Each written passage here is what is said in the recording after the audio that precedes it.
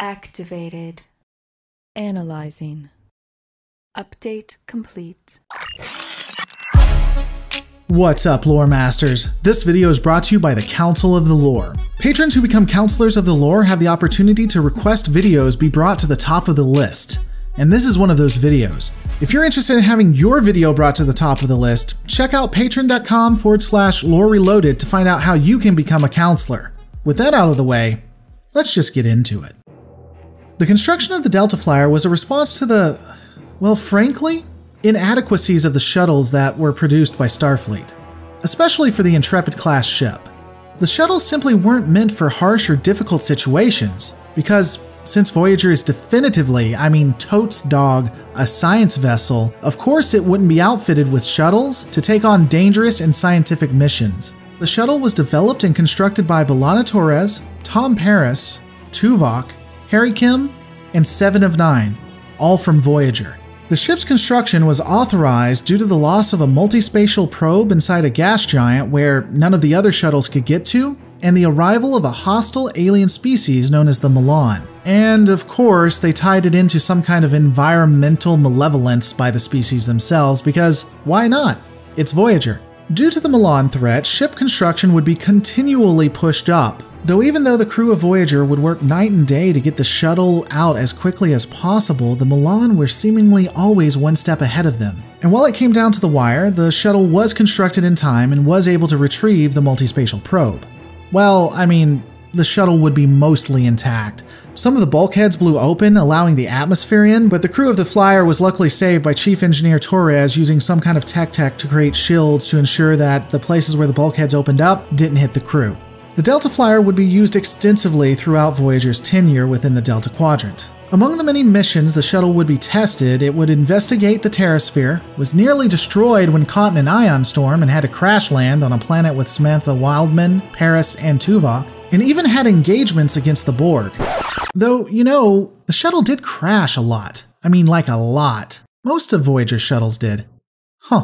Back to the Flyer's past, it would guide Voyager through quantum slipstream trials and even had a Borg transwarp coil installed on it for use. And honestly, there are many more missions that the shuttle participated in. I'll link Memory Alpha below so you can take a look at these missions, but if I was to name them all, you guys would pass out from boredom. So focusing on the shuttle and its design itself, it could accommodate up to 5 people extremely comfortably. This was of course against the norm when most shuttles were considered more compact, keeping all of the officers together.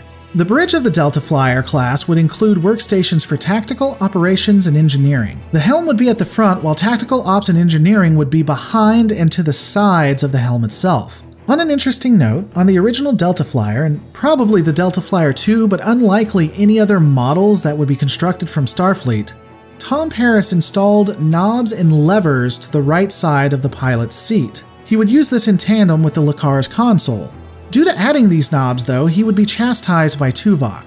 Now let me take a moment to really address this. First, I do think it was stupid of Tom to use the types of levers and buttons that he did. He styled it after a silly hologram program that he enjoyed, not for functionality. That said, you know what has a higher chance of working over an LCD console? Knobs and buttons, and levers. Say what you want about the NX-01 Enterprise and the original series Enterprise, but it made much more sense that they would be using buttons and knobs and levers. Especially given the failure rates and catastrophic issues if you couldn't see what the Lacars console was saying when you looked down at it. Of course, I'm sure in the comments, people will basically relate the LCD consoles to magic and thus explain how they wouldn't fail, or how they would be as good as knobs, but come on. It just makes more sense to have controls like the ones that we see here in the Delta Flyer and on the NX-01 Enterprise and original series Enterprise than just a straight LCD Lacars console. But anyway, unlike a lot of other shuttles, the Flyer would also feature an aft compartment that allowed a retractable biobed for medical situations and accommodations meant for stabilizing patients. There would be additional stations on either side of the biobed, a comm unit, and replicators at various places along the aft compartment as well. To be honest, we don't know exactly what the dimensions of the Flyer series are. In fact, there is some debate since the ship apparently can't fit into some of the shuttle bays that it is seen fitting into on Voyager. I'm going to link a very interesting article and breakdown by X Estri Scientia. However, the Too Long Didn't Read part of the website deduces that the flyer is most likely 21 meters long, 12.2 meters wide, and 5.3 meters tall. The aerodynamic design of the flyer would allow it to move swiftly and operate in both space, atmospheric conditions, and underwater. The flyer series also has retractable warp nacelles. Unfortunately, the warp speed of the vessel has never been determined as of the upload of this video, but Beta Canon states that it had a cruising speed of warp 3 and a max speed of warp 5. This isn't unreasonable as the speeds of most shuttles range from warp 3 to 5 anyway, so it does make a lot of sense. Additionally, the Flyer's impulse engines would not initially be able to retract, but later versions of the Flyer would institute the ability just like we have with the warp nacelles.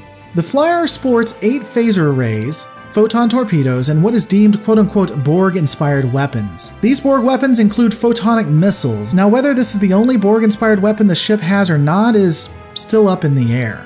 Especially when they use the word weapons, as in the plural, to reference these type of Borg technology, but we never really see anything else that is out of the norm for normal Starfleet shuttles. Later iterations, i.e. the Delta II and other Delta Flyers that would come out, would have pulse phase weapons. The ship would additionally have 2 torpedo launchers on either side of its forward-facing arc and a single launcher on the ventral side. The shielding of the Flyer would initially be immersive shielding and the Unimatrix shield. However, it would be modified to have the same multi-adaptive shielding that we see on Voyager. For those who enjoy their Beta Canon, in the novel, Over a Torrent Sea, the Delta Flyer shuttles were called quote-unquote Flyer classes, and at least one was on the USS Titan. Star Trek Online allows for the Delta Flyer type shuttle, which are known as Delta classes, and the original Delta Flyer made an appearance in Star Trek Voyager Elite Forces, which is a pretty good game if you guys have never played it. For those who want to be on Jeopardy, the Delta Flyer appears 29 times in Voyager according to Memory Alpha. So, what do you guys think? Do you like the Flyer? Let me know in the comments below.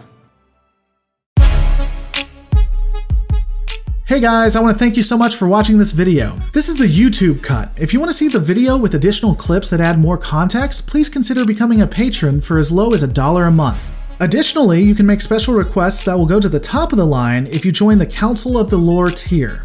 Also, want to tell everyone you're a lore master? Check out the merch store in the description below.